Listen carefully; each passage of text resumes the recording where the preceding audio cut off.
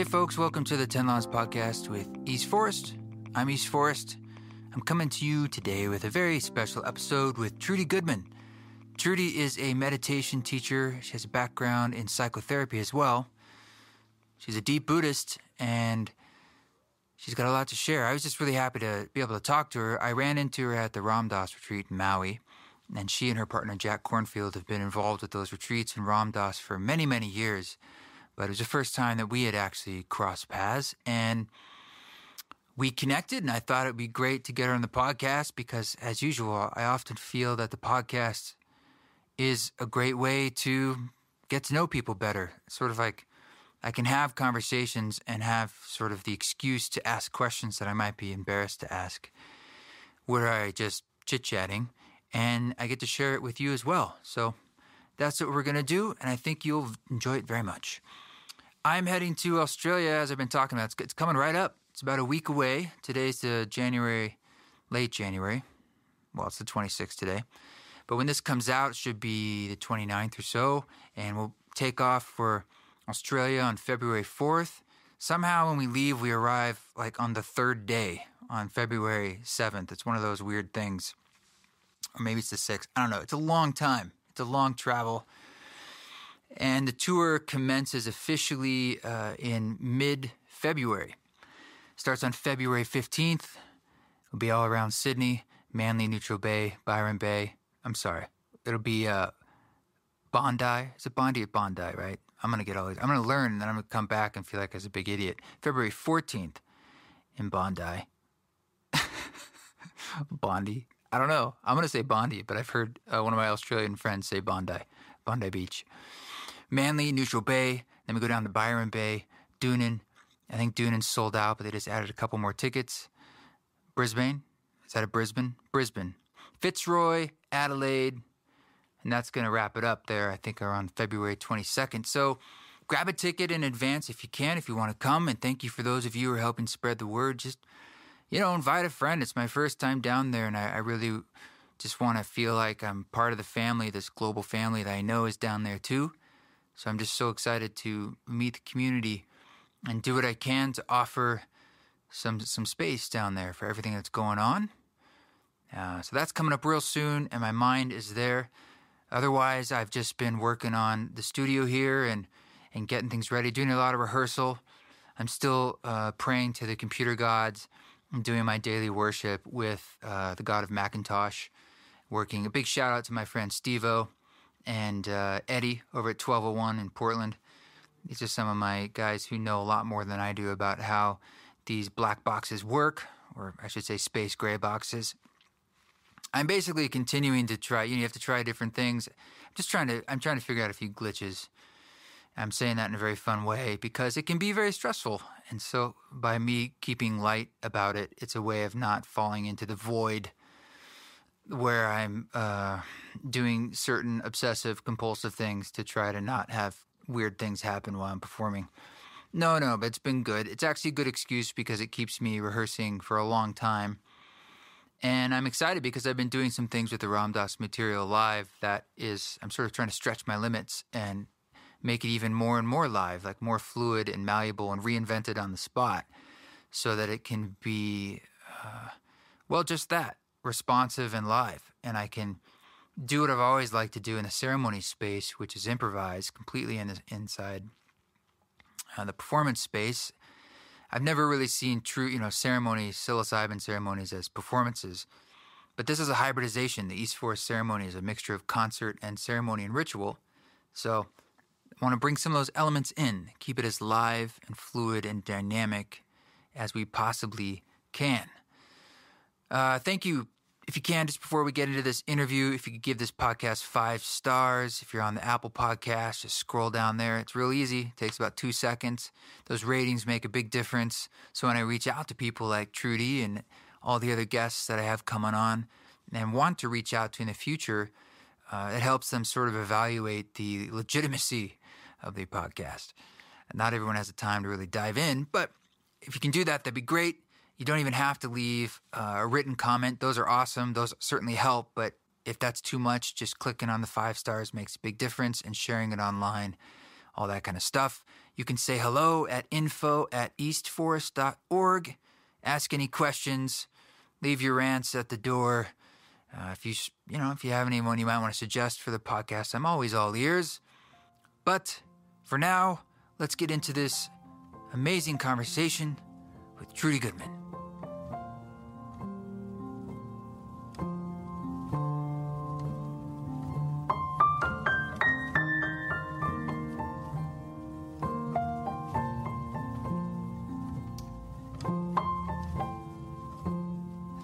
So Trudy, thank you so much for joining us and giving us some time. It was a total pleasure getting to cross paths in Maui.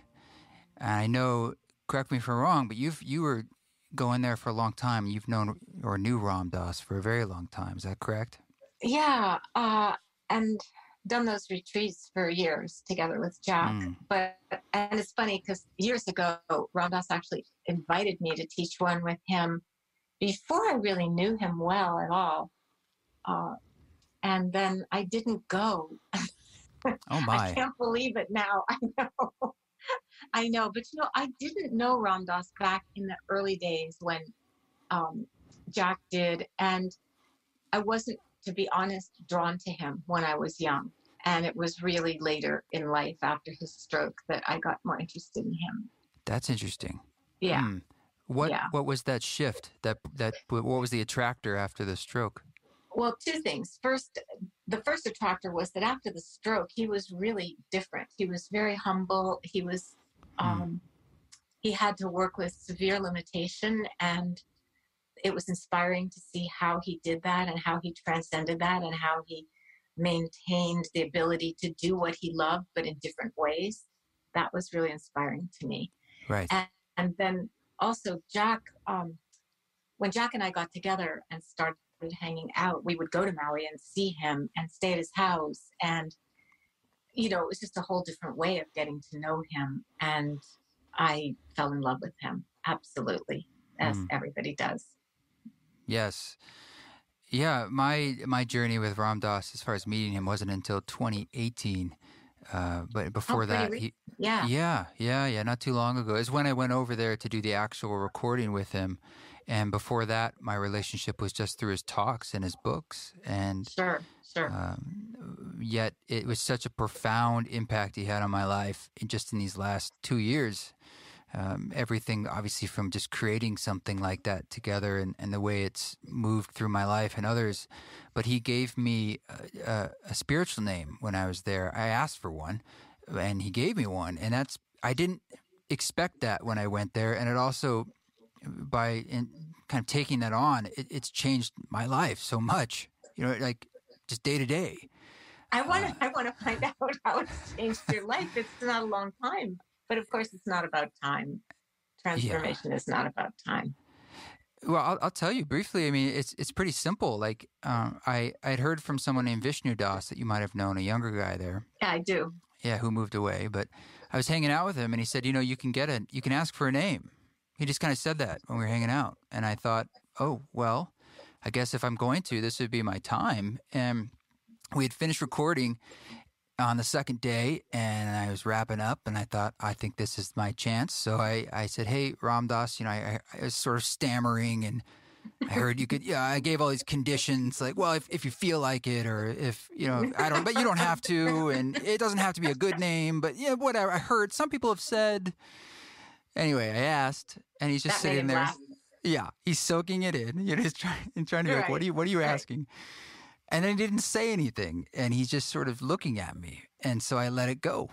And I think 5 or 10 minutes passed, and I was going through my whole process that was much faster than his, where I had in my mind thought he either didn't hear me or he doesn't think I need one, and he's not going to give me one. I need to let it go, yada, yada, Lots yada. of thinking. Yes. Right. I went through the whole thing, and I finally gave it up. I'm like, I have a name. I don't need another name. What was I, stupid person? And he's staring out at the ocean as I'm cleaning up and with his beads and deep in thought. And I thought he was actually just on another thing, moving on. And all of a sudden he just says, Krishna. And I didn't actually follow even. I had moved on. I didn't follow what he was saying. I said, what are you talking Yeah, about? that's what I said. I said, what are you talking about? I said, I heard someone singing kirtans. Like, it's a song down the hall. And he says, Krishna. And I still didn't get it. And he said it. I still was just looking at him. It's like, I don't follow you, man. And he said it again. And then my partner was there, and she's like, that's your name. And I said, oh, my God. Oh, my God. And then I said, because I was nervous. I thought, well, I don't want to walk out of here. And maybe, the aphasia, maybe there's a DOS there or something.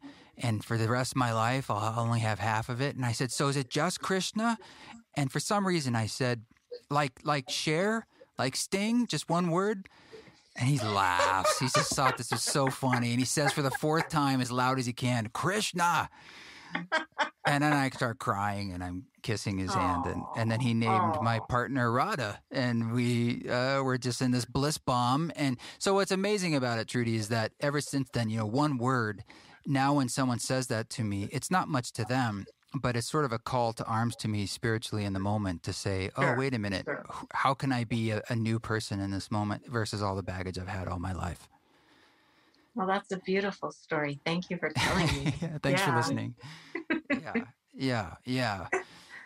But for yourself, did you ever feel desire for all these years that you've had the Buddhist meditation and your own life? Do they do things like that, like different names or spiritual names? They do. Mm-hmm. They give you Dharma names. But my first teacher was a Korean Zen master named Daesan Sanim, and he gave me the name Daesan in Korean, which means great nature. And I loved that name because I've always loved nature and felt spiritually supported and connected in nature. And so that felt like the right name. And then I became a teacher in his tradition, and he gave me another name. And then anyway, I never used any of the names that I've gotten, and I never requested a name from Ram Dass. I just don't know.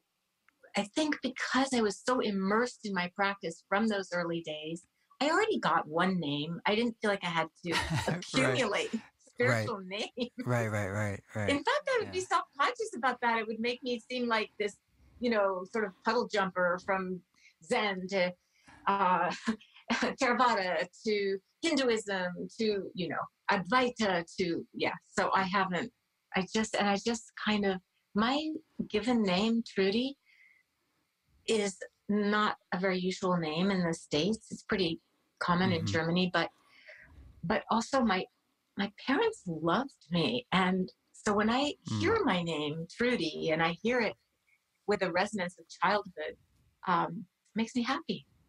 That's that's beautiful. I mean, it's coming back to where you came from, really. And my mom obviously she has a little trouble. She doesn't voice it much, but I think she's not really eager to call you Krishna. No, and I told her she doesn't have to, and I told anyone they don't have to. But it's interesting.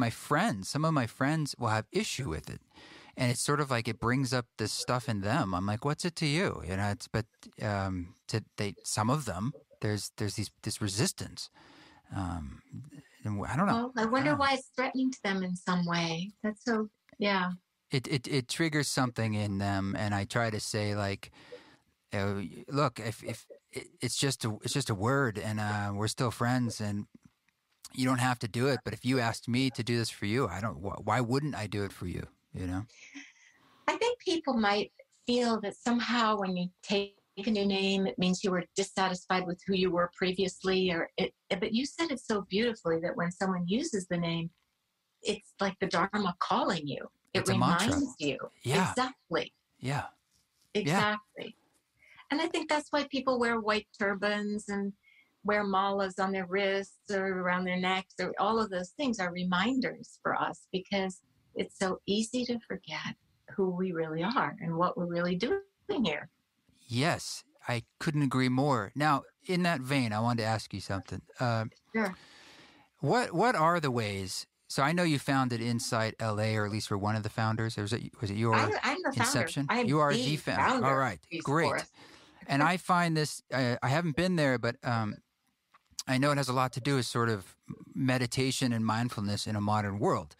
And, what are these things that you found we can do as sort of like the micro shocks or the ways of keeping ourselves on our toes that aren't maybe something from 1,000 years ago that might not have as much relevance? But are there any simple things that you do? I mean, it could be a name or beads, or it could be an exercise, or it could be something totally different. Well, it's interesting you would ask me about simple things to do, because I actually love very simple things and find myself quite satisfied with simple, tangible things. And in terms of InsightLA, and I said I'm the founder just because I have co-founded other things. You should be proud. Yes. Yeah, no, I'm proud. Yeah. I'm proud of the things I co-founded too, an institute to explore the interface between psychotherapy and meditation in Boston, and a school for severely dysregulated little children that became a therapeutic day school for kids all the way up through 8th grade. And, I'm proud of all those things too. But InsightLA was founded from the beginning. It's actually the first meditation center that was founded from the beginning with a focus on both Buddhist path teachings and secular mindfulness. And I don't really like the word secular that much, because its root, it means not sacred. And I actually don't believe that there's anything that is not sacred when we bring loving awareness to it, whatever moment it may be. It can be a sacred moment depending on the attention that we bring to it. But still, I knew that I wanted I moved to LA in midlife, in a kind of crisis situation. I came there really not knowing anybody. And I thought, I want to be connected to the community, the wider community. And as a Buddhist, that marginalizes by definition. There's places like hospitals and universities and mental health clinics, places I would like to be able to teach where just mindfulness would be more accepted. And honestly, I did not foresee the huge wave of popularity that mindfulness would enjoy, 17 years ago when I started InsightLA. I just knew that I didn't want to be only Buddhist. And the simple things that come from both Buddhist practice and mindfulness practice have to do with what Ram Dass taught, his core teaching, be here now. Whatever calls us back to the present moment, whatever allows us to step back into a little more receptivity so that we're receiving what we see, hear, taste, touch, smell, instead of, approaching every moment with our agenda for what we want it to be, or dread, or afraid it will be, or all of that stuff. So the simple things really are about opening up our senses, sensory awareness, being present with what we see and hear and taste and touch. I think of mindfulness as a very sensuous practice, because we're staying close to our felt experience. And that actually helps with everything, because that hones our intuition, being in tune with our feelings. It helps us stay connected to our own flow instead of always being pulled off our own track to attend to or please or, take care of others. It helps us find a balance between taking care of ourselves and being present for others. So it's really about, very simply, knowing what we're doing when we're doing it, knowing that when I'm walking, I'm walking. When I'm talking to you, I'm talking to you. And I'm not thinking about where I'm going next. I'm really with you. And I think things like that. So is the enjoyment of the sensation of that presence, is that, how do I put this? Is that okay? Like, I don't want to make that a goal, because I always think of Zen as sort of saying, like, no, man, don't hang on to anything. Like, even the goodness, just let it go. It's, but I kind of like that sensual attitude of presence. It's like, it's just the way you wash the dishes. Everything becomes, the presence is enjoyable. It really is. It is enjoyable. And I do believe we're put here to be in our flow and enjoy being here and learn from it. I really believe that. And the question, is it okay, is such an interesting question. I think it, it comes from the sort of, Puritan heritage in our country. And it comes from, as you said, the teachings about attachment and desire, and these things are bad. It's only bad when we get stuck on it. Attachment in Buddhist psychology and philosophy just means where you get stuck. So let's say I'm liking this moment of talking to you, and I like it so much, East Forest, that when we hang up, I'm kind of devastated. And I'm just like, oh my God, it's over. How am I going to talk to him again? And when can we do another podcast? And this is every podcast. Yeah. So I understand completely. This is how it always goes. Yeah. But you see, if instead I'm with you when I'm with you, and then when we say goodbye, I'm with the next thing just as fully. So It's actually about the stream of experience that we call impermanence. And, this and this and this and this. Because one by one, each thing can be, felt fully and enjoyed. The problem is when we like something, we stick on it. And we don't want to let it go and go on to the next thing. I see that with children all the time. They're playing and you have to stop them because it's supper time, it's time to come inside or whatever it is. They don't want to stop. I really understand that mind. I think we all do. Oh, yeah. Or the other thing that could be quote unquote bad would be getting so stuck on an experience that we become, dependent on it or addicted to it or obsessed with it. There's lots of pitfalls. The world is a really sticky place. Right. Well, Ram Dass, I often heard him talk about, and I felt like this theme was coming a lot in the album that we recorded, was the idea of the witness.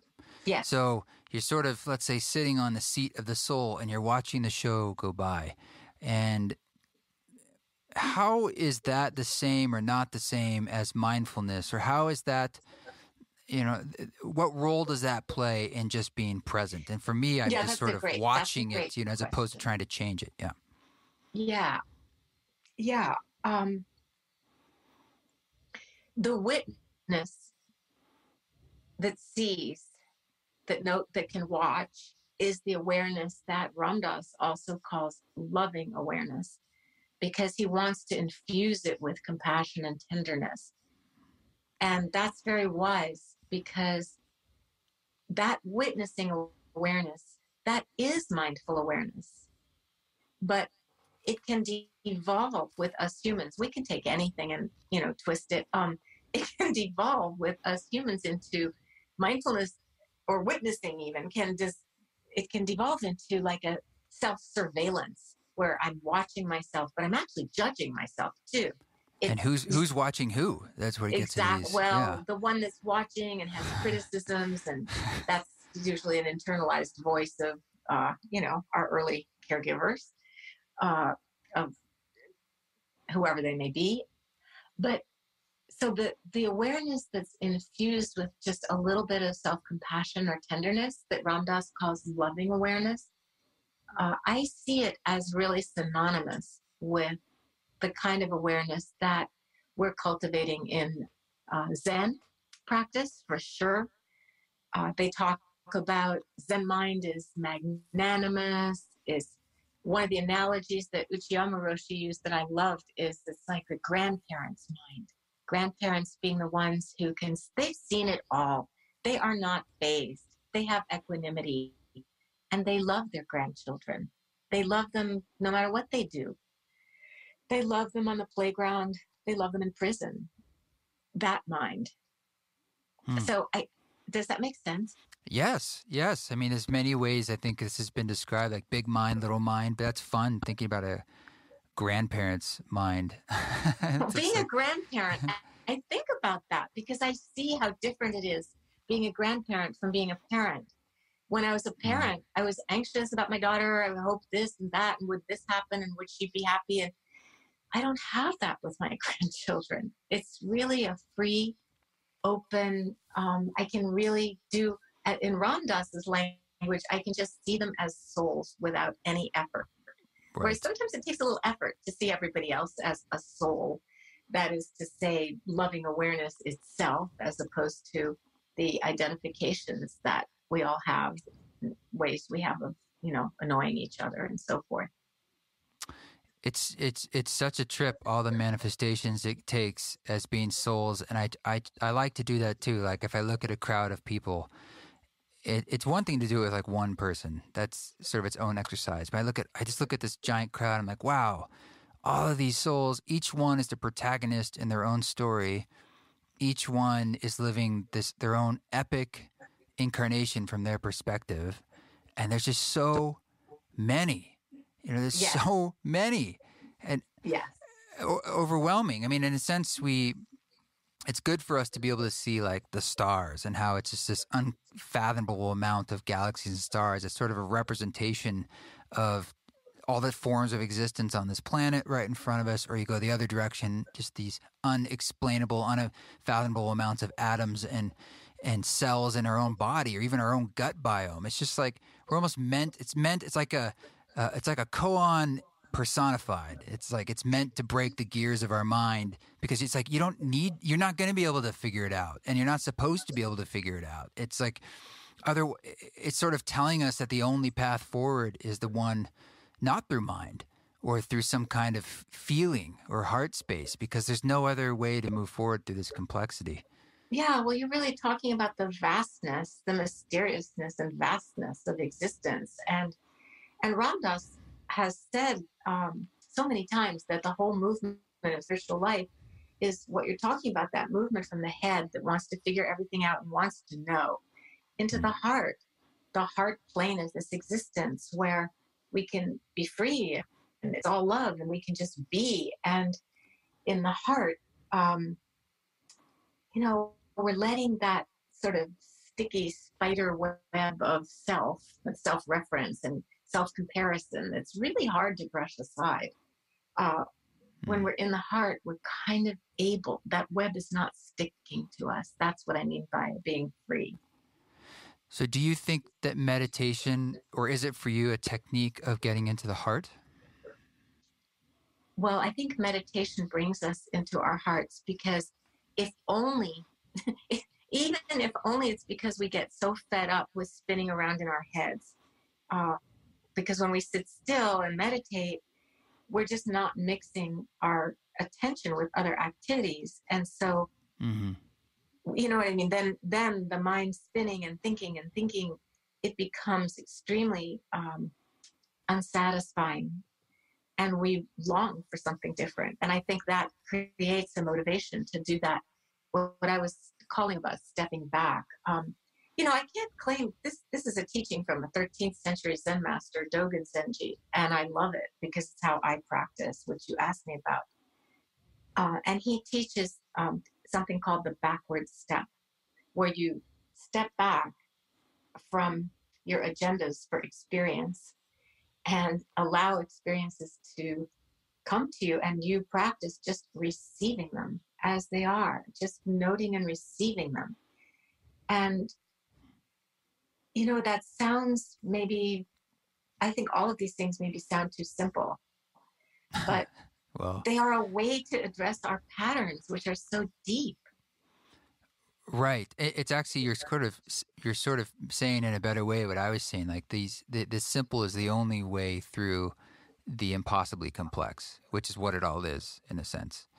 And to bring it down to something very sort of tangible, like right now I'm working on writing, and I never wanted to write a book.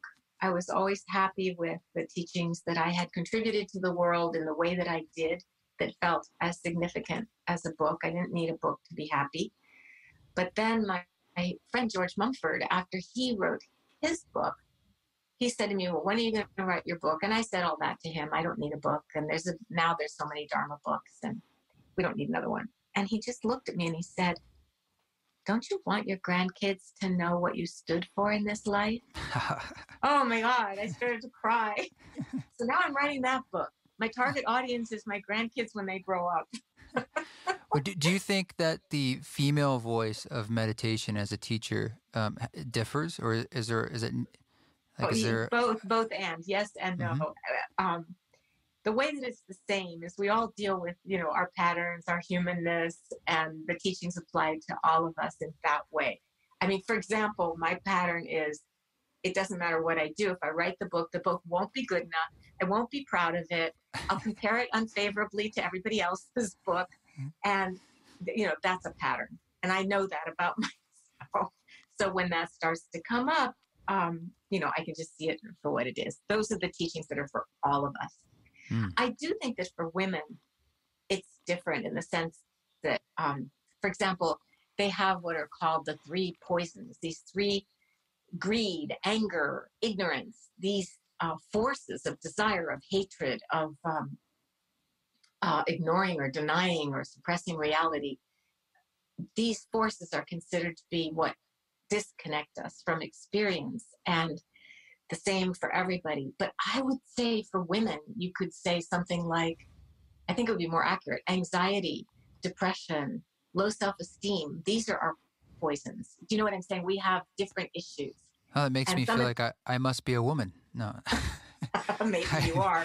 These are but my some poisons. of the teachings are directed toward young, arrogant men. I'm just being playful. Yes. No, I'm very interested in that perspective of how that could be unique and how that's needed. As you know, there are many male voices in these fields.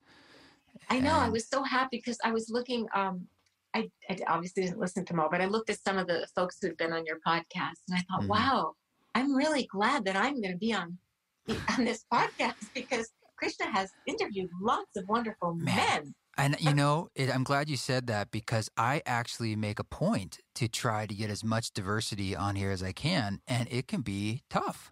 Yeah, I know. Partly because my ecosystem crosses with a lot of men, whether it's I interview a lot of musicians and then a lot of, let's just call them thinkers, and a lot of musicians are male. And when I go to some of these retreats and things, a lot of the guys are guys. And I'm always where are the women I can talk to and where are the people of color? Because I'm always looking for that. Yeah. Well, thank you. I'm glad you brought me on. And I think, yes. As women, we are acutely aware of why most of the musicians are men and why most of the teachers are men. And I'll tell you a great story. I have a friend, Denise Kaufman, and she was helped organize the very first all-girl rock and roll band in the 60s called the Ace of Cups. And they played, they played in front of Jefferson Airplane and Big Brother and, all the great bands of the day. And all their brother bands went on and made albums and became famous. And they began to have babies. And that meant they they weren't free to go tour and go do the things that you needed to do. Now, the great thing, that in itself is not a great story. That's a typical kind of story. But the great thing is that now, 50 years later, a rock and roll aficionado found some recordings of them from back in the day and got in touch with Denise and said, you guys never got to make an album. You were so far ahead of your time. You were so fantastic. Wow. And he is, he's supporting they've already made their first album. They're going to make more. And excuse me, Jack is peeking through the window and distracting.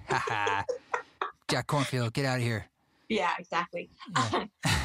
So they have this beautiful Ace of Cups album, and they're all grandmothers. They're like these white-haired rockers. It's so fun. That's amazing. Yes. She'd be a good person for you to talk to on your podcast, actually. I would love an introduction. I'll introduce that's you right to her. up my alley. But this is the kind of thing, the same thing happened in spiritual circles too. I was a mom. I was a single mom for many years. Every vacation I had, I did meditation retreats. That's all, that was my thing. Whenever I had childcare and time away from work, because I also worked and supported us, that's what I did. But think about if I had had a wife, how much I could have done. Oh my God. It's so true. And it makes me think that everything I have accomplished, I owe to privilege of some kind. Whether it's... Well, I think it's true for all of us. Yeah. Yeah, I know. But I mean, I'm a white white cisgender, Jewish woman, I Yeah. have huge privilege of my parents valuing education and staying together and my whiteness, Mm-hmm. all that. Mm-hmm. I know. And that's something that I think about a lot as I know the world doesn't need more white men on stage, but I also I just value stories and wisdom and of any kind, wherever it comes from.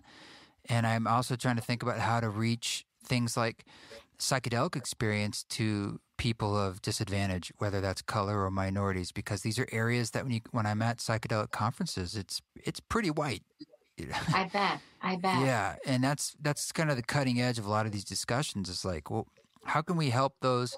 Because I think a lot of times we get into spiritual exploration when we have essentially spare time or money or resources, right? It's sometimes at least it certainly gives you the Well, ability to do things. yeah, it does. It does. I mean, in my case, I had to make it happen. I didn't really have any money or anything at that time, but I even had access to knowing it was a possibility and traveling in circles where people were doing that. And that's supportive too. I just want to come back to one thing you said about, Please. being a white man and the world doesn't need that. But I feel like we have to all pay attention to where the light is glowing, and if you have in your music and that beautiful CD that you made with Ram Dass, I mean, that is shining all over. I have a friend who's a yoga teacher up in the Pacific Northwest who plays that for her classes. Oh yeah, And yeah. Thank you. so, yeah, so I just, seeing where it's shining and making sure it gets out in the world is really important for all of us. You just introduced the question of the psychedelics and accessibility in that realm. Yes, or the democratization of the experience. I mean, I walk in the circles of what's going on with the psychedelic revolution, both culturally and scientifically. And one of the edges of that is people being concerned that if there's a medicalization of it, it puts a high price tag on the experience. And they would rather sort of have more of a decriminalization, legalization, where it's more about giving opportunity and education so that many people have the opportunity to experience it and maybe even bringing it to them. I agree with that. I do feel that, at least in the case in California with marijuana, medicalization was the first step toward legalization. Mm-hmm. And that may be the route that's most effective to make that happen. But to have these experiences be accessible to everybody, including and especially communities that have been historically marginalized. This is something I also care about. And I talked about it in the retreat, and you'll remember that. But I think whatever helps us know, what helps, you, the listeners, know that you're at the helm of your ship, and to realize how powerful you actually are just as you are. Whatever it is, meditation, psychedelics, psychotherapy, however we find a way to understand that and trust that more and more and more, that's the way to go. All of these, there's a synergy between all of these things, and none of them alone is as powerful as integration of them. You brought up psychotherapy, and I know you have a background in that. Do you believe that it is a valuable tool if the psychotherapist, how do I put this?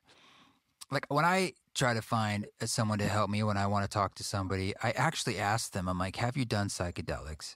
Because I'm trying to just suss out, or do you have a practice, like what their own development is and what kind of edges they felt in their own consciousness, because I'm looking for a witness in a way and someone to spot things in my own thinking or being. And I feel like they need a level of experience in a way. Yeah, I think that's one question that's powerful to ask, because what you're really, you said it, what you're really asking is, are you an explorer? How far have you ventured into your own consciousness? For psychotherapy is only as effective as the relationship between the psychotherapist and the person who comes. And I feel like as a healer, how you show up, it really depends on how you're supporting yourself. And by supporting yourself, I mean exploring your own edges, learning more and more about the various dimensions of the mind and heart that might go beyond what you learned in school and psychological theories of one kind or another. I feel like the therapist has to be the lesson and live the lesson. They do need to be practicing something themselves. I think psychedelics is one way. I used to ask if they had a meditation practice. Right. There's different ways to suss that out, but it is important. What's funny, it's like the psychotherapist being a form of a teacher. They need to have a certain level of self-knowledge beyond just what they've learned. And in that sense, I wanted to ask you, do you think we need a teacher these days, given the level of information available to us? And do you think it's required on the path? Or, yes, do you think it's needed? Yeah. First of all, as a therapist, yes, I do think that you do wind up being in a teacher role to some extent. And I want to just clarify something from what I said before. I don't think that the psychotherapist has to have ventured, say, as far as you have with whether it's psychedelics or meditation to help you. Because why you're coming to therapy isn't usually because of difficulties when you're tripping or meditating. They're usually relational difficulties, and psychotherapists have hopefully, trained a lot in understanding the nuances and origins of human suffering in that department. So I just want to clarify that. As for whether we need a teacher, I consider having a teacher to be just a huge blessing. I don't know if it's required. I always had teachers. But of course, when I started practicing, there were literally 2 or 3 Dharma books. There was nothing. It's hard for you to imagine now. Yeah. We needed a teacher. The information was not out there, and there was no internet. No internet, right. So we needed teachers. But there's still something today with all the information out there and all the podcasts and guided meditations and all this richness that's available. I think there's something special about somebody knowing you, being known to someone. And there are things that arise in that context of being known by a teacher that you have to confront that you never do if you're always practicing on your own. For example, I remember the first time I did a personal retreat with Ram Dass, I felt a certain amount of shame about some aspects of what was bothering me at that time. And one of Ram Dass's gifts is to dispel any of that, because he always sympathizes. He's always been there. He's always been worse than you have. He's always, incredibly self-disclosing and honest about that, and about his humanness. And then he looks at you, you're gazed upon with eyes of love, even though you've just spilled your dirtiest secrets or whatever they might be, whatever your worst thing that you don't like most about yourself might be. And that is so healing. You can have some of that experience with psychotherapy as well, depending on the capacity for love that your therapist has. But I really do feel that having a teacher, having somebody know you, taking the risk to reveal and expose all of who you are and dealing with the gruesome paranoia that comes along with doing that is very liberating. And I assume to accept you in that moment, and like you're saying, from Ram Dass, you're getting that love in the moment.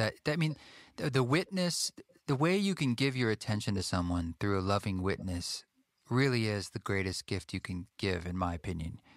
I agree, and that is something that you can have with a teacher in the simplest ways. Like I remember when I was practicing Zen in the 70s, and I met a monk who was a Soto Zen monk, and I loved him so much. And we were having a meeting, And I felt compelled to confess my shortcomings for whatever reason, I guess to find out if he would still, like me as a student. But I remember saying, Coben, I only sit half an hour a day.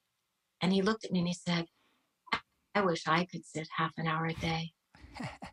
And the whole meeting went like that. He would just awesome. Right. Pull the rug out from every confession of my shortcomings. And really, that kind of experience is hard to have online with an app. It's just not possible. Well, I agree with you. Sometimes I ask these questions just to play devil's advocate, but there's nothing like human connection and face-to-face energy between people. It's sort of why it's what we love, because we've been doing it for since the beginning. And I don't think you can have that by Zoom or Skype. Don't get me wrong. Do you know what I mean? I don't think it's something that you have to necessarily be in each other's physical presence. Mm-hmm. I do feel there can be an energetic transmission through the internet as well. You're frowning. Do you disagree? This is what I look like when I think really hard. See, I can't see you, so I'm listening very hard. So I'm like, okay. It's my Zen understanding. Just tell me if you want to see me. I'll put the video on. No, it's fine. This is good. I'm a listener. I can listen. Sorry for the frown. No, I understand. It's your reflective, inquiring, thoughtful look. I had to learn the hard way when I was, my early teens. I had a voice teacher, and he was this very cranky gay man who is like the teacher in my little town. And I apparently, when I was a kid, my way of listening was just total blankness on my face. I had not learned that you needed to give visual cues. Yes. And we were in the lesson one day, and he's telling me something, and I was actually scared of him and listening as intently as I could. So I was probably the most blank I could be. And he exploded at me, just like, what is your problem? Do you dislike this? Are you not listening? And I was like, the complete opposite. I couldn't be listening harder, and I had to realize that, I need to give visual cues. I need to. Frowning is probably not the best one, but that's my serious listening. It shows that you're taking it seriously, whatever it is. Well, it is serious, yeah. So I want to learn a little bit more, if it's okay, about InsightLA, because Radha, my partner, has started a new meditation business as well, just one place here in Boise. And you have many of these, and you've been doing it for a little bit. And what have you found is people are the most hungry for in a place like Los Angeles when it comes to a brick and mortar to learn about meditation? I found that out I just figured, what do I need? And when I moved to Los Angeles, I mentioned I didn't know anybody. I did it for family reasons. There's no other reason I would have done it. I didn't have the things that are valued in LA, like youth and, gorgeousness and money and connections. I didn't have any of that. And I found that I was in my car a lot, and I was lonely. And I thought, I need connection. I need a sense that I belong somewhere in this vast metropolis. And I figured, because at that point I was already a meditation teacher, and I knew from my own practice that what you experience in your practice, not the details, those are unique to each of us, but what you experience is basically what humans experience. So I thought, okay, if this is what I'm experiencing in LA, other people need a sense of belonging. Other people need a sense of community. And that's what I began with. The whole first year of my sitting group, which is a meditation group, I started with 2 people, Krishna. I had 2 people in my group, wow. Fred and Steve. And then gradually we expanded, but it was really, remember, I didn't know anybody, and I just started it. And I don't even remember how I met Fred and Steve. But I was known as a teacher elsewhere. That's what it was. So I got invited to teach a day long or something by somebody else. And then I met some people. They came to sit with me. But the whole first year, my entire teaching was about refuge in community, refuge in Sangha, refuge in satsang, refuge. How do we be a refuge for each other? Why is this important? Why is this one of the 3 pillars of our practice and not just something extra? Why did the Buddha say Buddha, Dharma, and Sangha? He didn't say awareness and the teachings. And oh, by the way, yes, it was friends. It was all three: spiritual, friendship. These are equal, value pillars. What are the three again? Practice. He said It's Sangha? Buddha, Dharma, and Sangha. But just Buddha, the way we can understand it, you don't have to be a Buddhist or even particularly revere the historical Buddha. Think of it as awareness. Right. The loving awareness, the Buddha energy. Mm-hmm. The Buddha energy, exactly. And the Dharma, it can have so many meanings, but think of it as basically the teachings of how the mind works and how to drop into your heart and how to be free. And then the Sangha or Satsang, that's the community of each other. That's your spiritual friendship. And just like you were saying, when someone calls you Krishna, it lights something up in you. And it reminds you of something important, like, your spiritual life and presence, that we need each other. I really do believe we need each other. None of us on our own, we have trouble believing this is it. But together we can reflect that to each other. This moment of our being together, you and me, this is it. This is it. Yes. I mean, can I go even bigger? And I hope this isn't too far out. But look, if there's just all that is, and all that is wants to experience itself, I presume, it splinters into many infinite forms, then I would suppose the whole point is to be reflected in all those forms, is to witness all of it, each other, because that is it. There's otherwise there wouldn't be all these different forms, like all these different people and animals and trees and air and rocks. And right. They're all discovering life in the form of what they are. Right. And that to me is one of the reasons we're here. Discover life in the form of Krishna, life in the form of Trudy. And when one person understands this and is in the love of this, other people will join. They want to. They are longing for that sense of connection.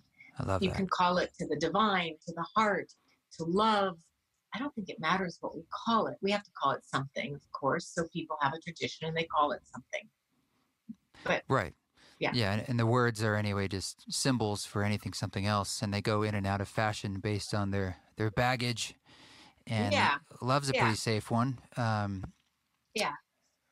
So you're finding then with InsightLA, in some ways, what people were the most hungry for maybe was that sense of connection and community, Sangha, sort of.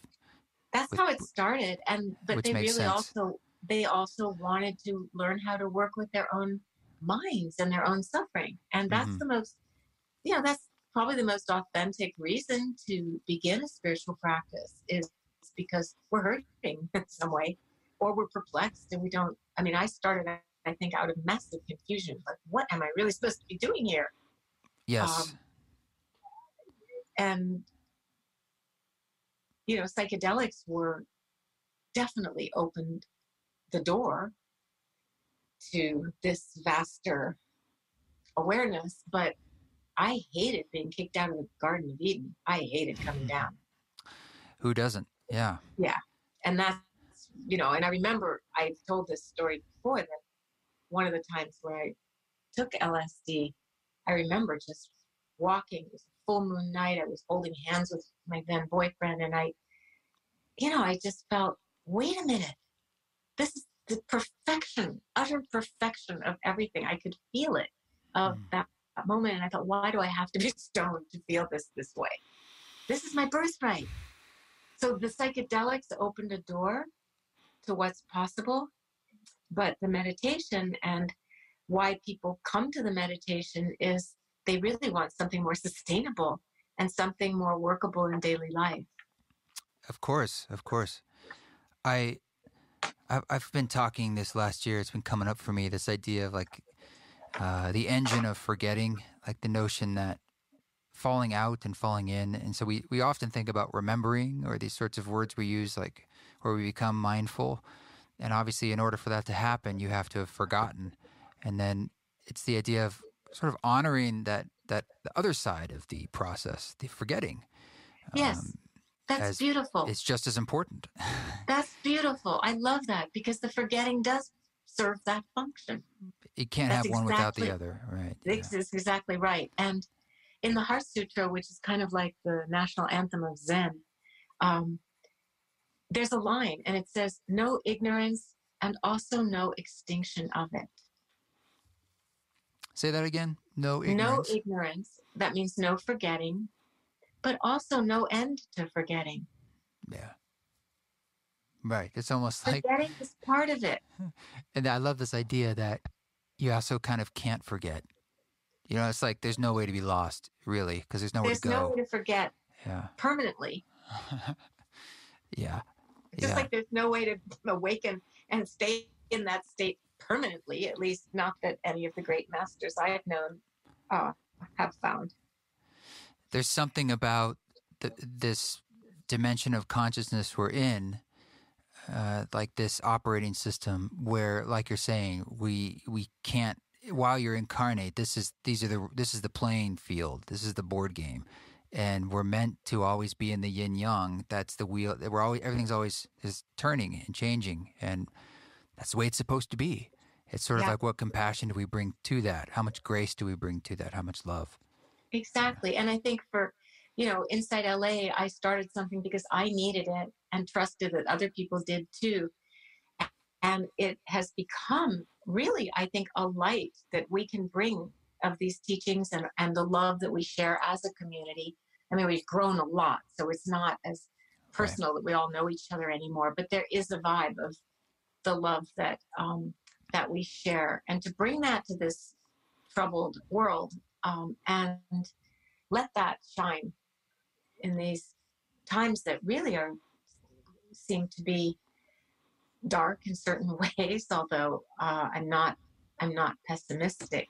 I'm actually optimistic about the radiant hearts of human beings and what's possible.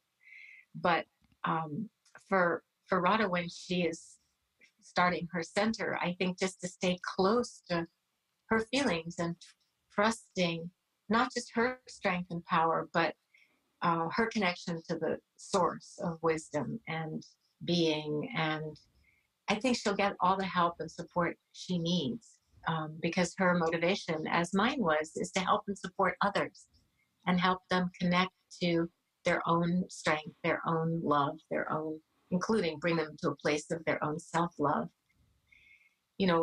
I think of myself as a healer more than a teacher, to be honest. Yeah. Well, would it be too much to ask at the closing of this podcast? Do you think you're in a space that you could guide us through a small meditation? A small meditation is what we have time for now. Yes, definitely. I would love that. So let's do that together. I'm glad you asked. Thank you.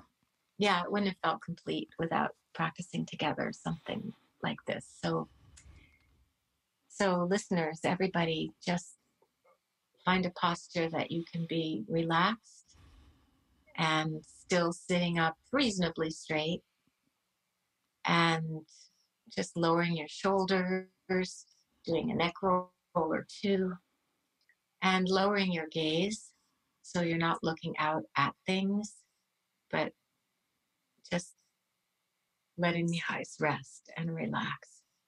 You can close them if you want. It doesn't really matter.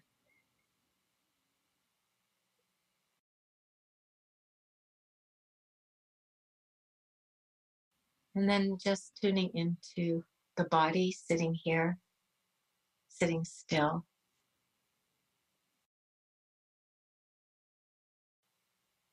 And no matter how many thoughts may be dancing through the mind, you can always just very gently orient to this sense of the body being quiet.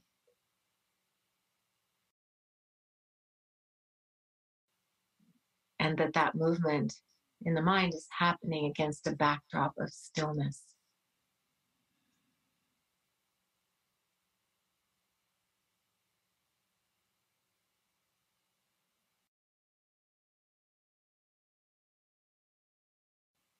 I like to rest my attention with the movement of the breath in the body.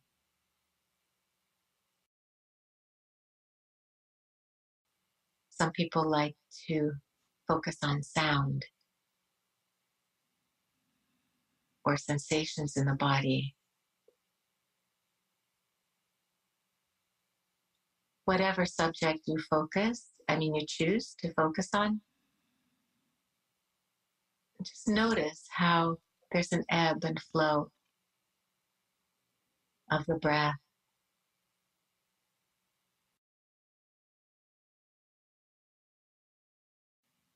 Of sounds appearing and then vanishing.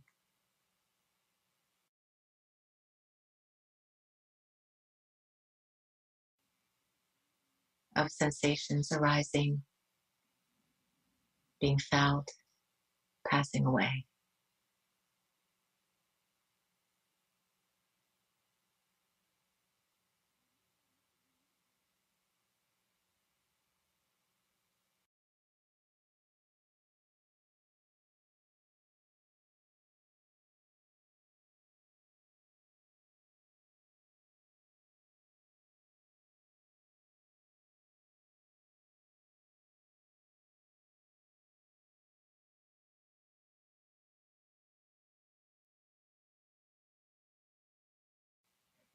And when the mind gets distracted, starts thinking about what's next or what was before, just shift the body back, just maybe an inch, ever so slightly, into a posture of receptivity.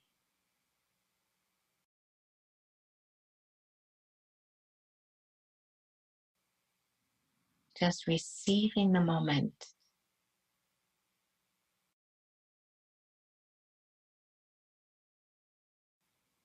No agenda.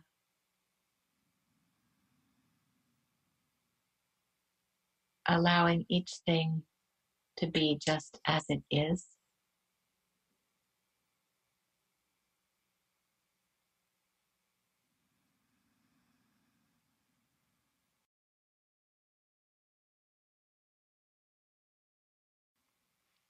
No matter what is happening.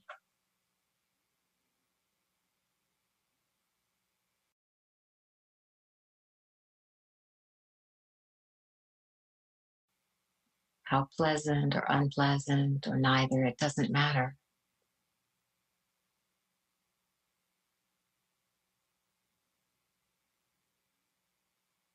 We're sitting up straight in the midst of experience.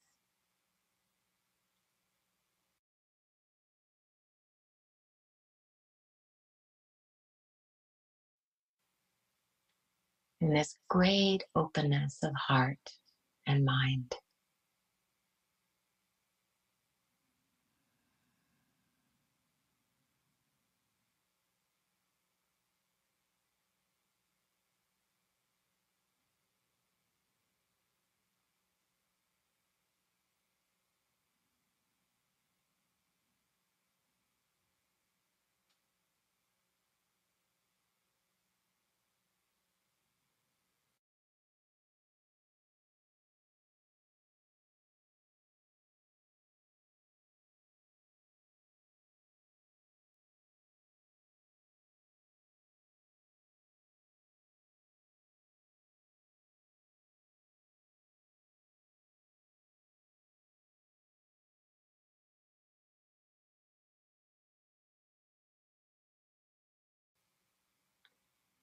Ding. I'm ringing the bell not because we're finished, but because I have to go. Well, you've done that before. That was a good one, that meditation. I like that it's all against the backdrop of stillness. Yeah. Thank you. Thank you for your time. Thank you for doing what you do. And I look forward to connecting again. Me too. I really enjoyed this, Krishna, a lot. Me too. I enjoyed meeting you guys. It's like, oh, kindred souls. I need to talk to them.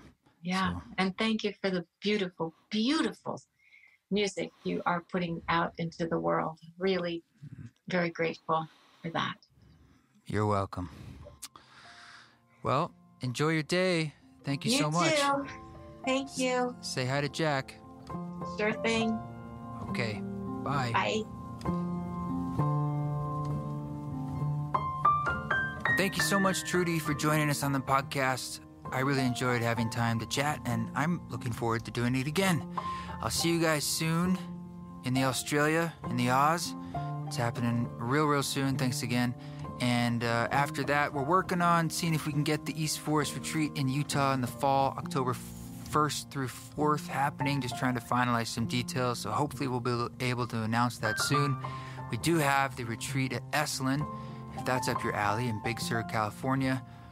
Hot springs, natural hot springs, and a weekend workshop around how sound and music can be used as a tool for inner work. There's some other things coming up in the pike, so always check it out, eastforest.org/tour, or just join the mailing list. That's a great way to know what's going on. This song that you're hearing in the background is called Afloat, and it's from the album Held, which was a piano record that I released, I think, in 2017 or something like that. It's one of my favorite records, and I'm in the piano mindset because here in the Boise studio, and I've got two pianos. I've been working with this new Baldwin K 1923 grand piano, and I'm just starting to mic it up, and had a piano tech here the other day. Shout out to Jared.